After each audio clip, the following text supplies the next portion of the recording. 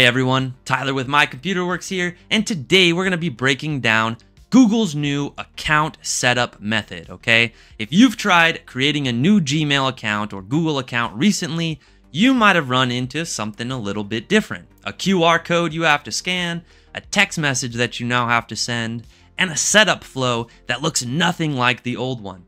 Don't worry, nothing weird is going on. Google didn't get hacked, your computer's not broken, and this isn't one of those scam pop-ups that looks like it wants to steal something from you. In fact, this is actually Google's way of confirming that you're a real person. And today, I'm going to be walking you through the whole setup step by step on both sides, okay? So on the computer side, I'll show setting up the Google account, and then on the phone side, I'll show how we verify and actually finish out what they want us to do with the QR code, okay? And then we're going to be breaking down why Google did this, the pros, the cons, and what you should expect moving forward. Okay, so step one, here we are. I'm at gmail.com, came to gmail.com, or accounts.google.com, either way. And we're going to be creating a new account. So I'll choose create account for my personal use. That's what it's for. And got to fill out some quick info here.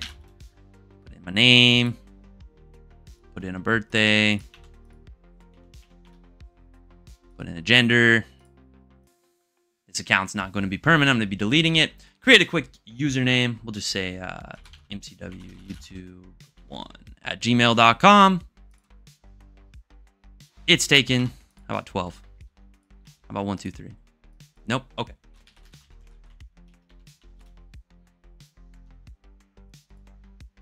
Okay, none of those. So let's try Ty, the tech guy for YouTube at gmail.com. They don't like any of these.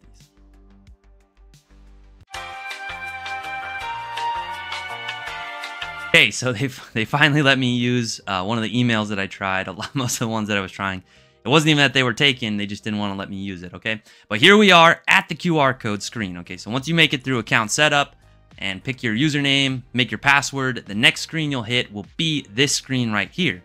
They want to verify that you are a real person with this QR code. So what I'm going to do is take my cell phone. I'm going to hold it up to the QR code. A yellow link appears and I'm going to hit open in browser. Once I do that, it is going to take me in where I can verify my phone number, okay? Google needs to verify your device or phone number for security reasons. Your phone will open an SMS message or a text message with a code you need to send to verify your phone.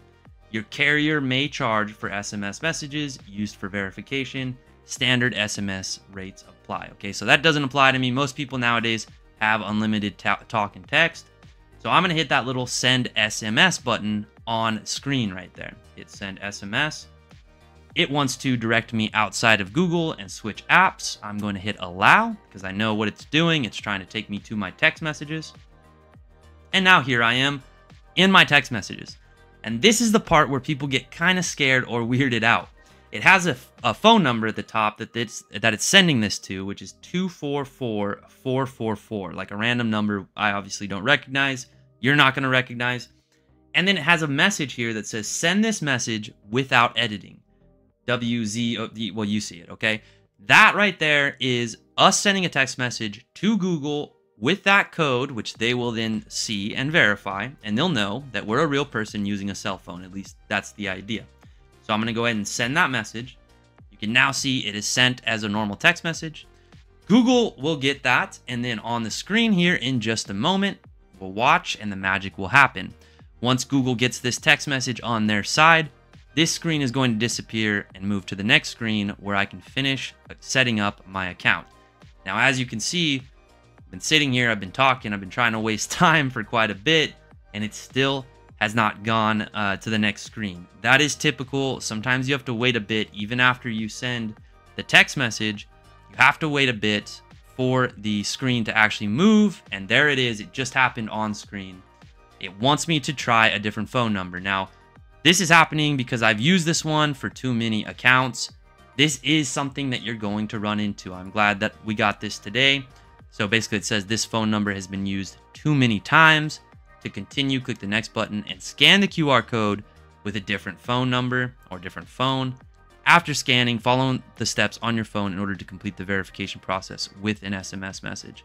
So the problem is I've already used this phone about 4 or 5 times on different Google accounts.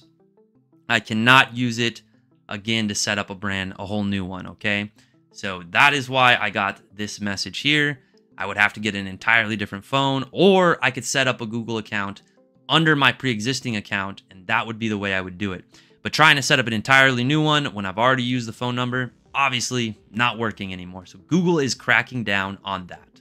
So the question is, why is Google doing this now? Well, because of bots, because of AI. Bots are everywhere.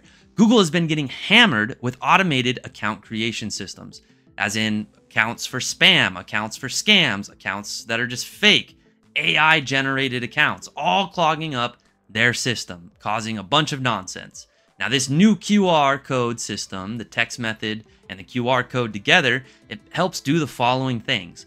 It confirms you actually have the phone number that you're entering. Bots can't fake sending a real text from a real device. It prevents fake accounts from being auto-generated.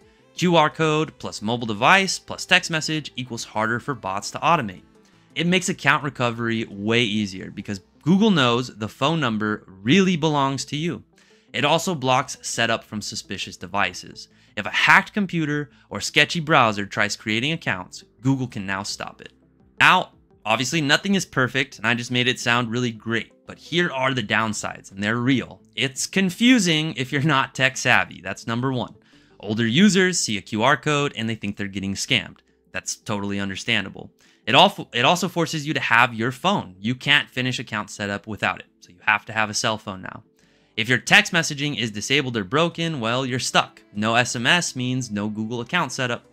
People with flip phones or landlines cannot use this method. This one's pretty big. Again, if you don't have a smartphone, Google's going to assume everyone has a smartphone. At this point, they assume everyone has a smartphone, and if you don't, you're gonna get left behind. And when will this happen? It might not just be during a new account setup, although that is where we're seeing it here.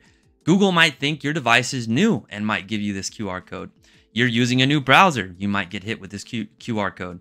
You factory reset your phone, you might get hit with the QR code. And if you're trying to create multiple accounts quickly, you're probably going to get hit with the QR code. So it's not random. Google is basically checking, are you a real person and are you using a real phone? And that's it. That's the full walkthrough of Google's new QR code and text message verification setup method. That's a lot to say.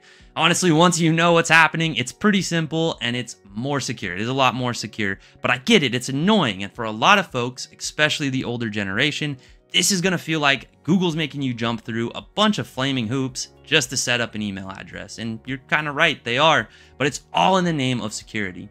I hope this video helped you though, if you were struggling with it. If it did, make sure to drop a comment down below, hit that like and subscribe before you go, and make sure to check out our QR code video. If you were having trouble with the QR code video part in this video, we have a whole video on how to scan QR codes, along with a bunch of great tech videos you can check out. We have the number at the beginning, at the end of the video, and down in the description below where you can reach out to us for hands-on help. Again, thanks for watching, and I'll see you on the next one.